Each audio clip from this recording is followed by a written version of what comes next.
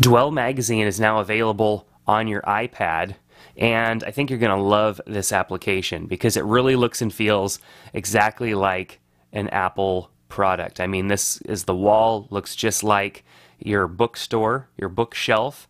And so when you buy this application, you get the first issue free. As you can see, I've got the May 2010 issue available here. And then all the other issues are available in small price points, or I could even do a 12-month subscription for $19.99 in the case of this magazine.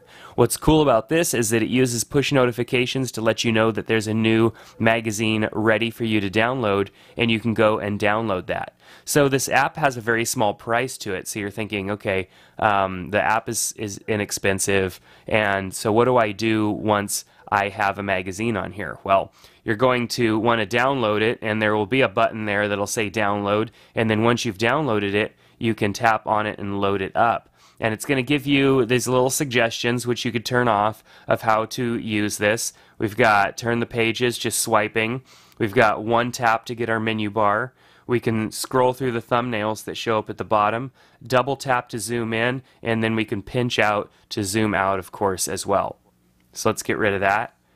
And it remembered where I was when I was reading the magazine before. When I'm looking at the magazine in this viewpoint right here, I'm viewing one page at a time, which works out really well because with my current state of vision, I can read the text just fine. Even though it is a little small, I could still read the text. So very simple just to be switching through pages. I can just drag across. I get one tap, and I get my thumbnail view down here. I also get my menu back.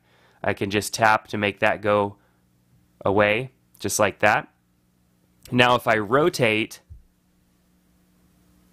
you can see it goes into a full 2-page magazine spread, just like I would be used to reading if I was holding the magazine in front of me. Now, of course, that makes the text a little bit smaller, so if I really want to see something, it makes it a little bit harder. So I'd want to double tap, and then I can zoom in and really start to read everything and see those pictures. And I can even pinch and zoom in a little bit further, even though it does start to pixelate a little bit if you go too far, but that's not really that bad.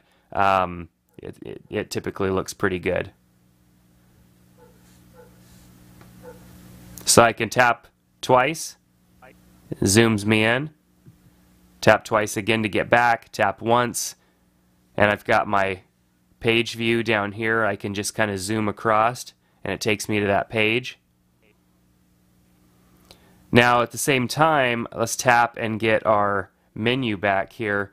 I have bookmarks that I can create. I can add a bookmark. This is how I like to kind of fold over the tabs on magazines when I want to remember where I'm at. This essentially is the same thing as doing that. So if I wanted to remember this page, I can hit add bookmark. You can see that I've got 2 bookmarks here for these specific issue of May, and page 85 and page 39.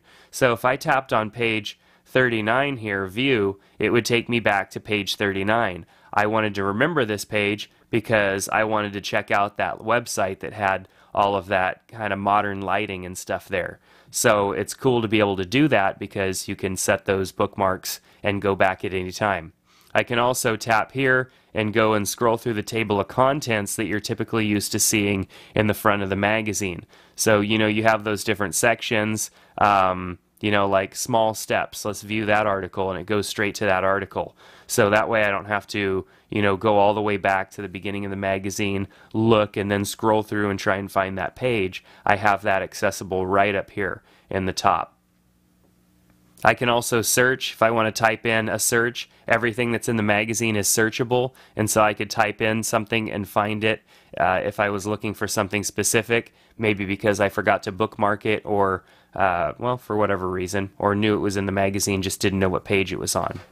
So one of the other cool things is the share feature of this magazine. In real life, when you share a magazine with a friend, what do? You take the magazine, you give it to a friend. And when that friend has the magazine, of course you can't read it because your friend has the magazine.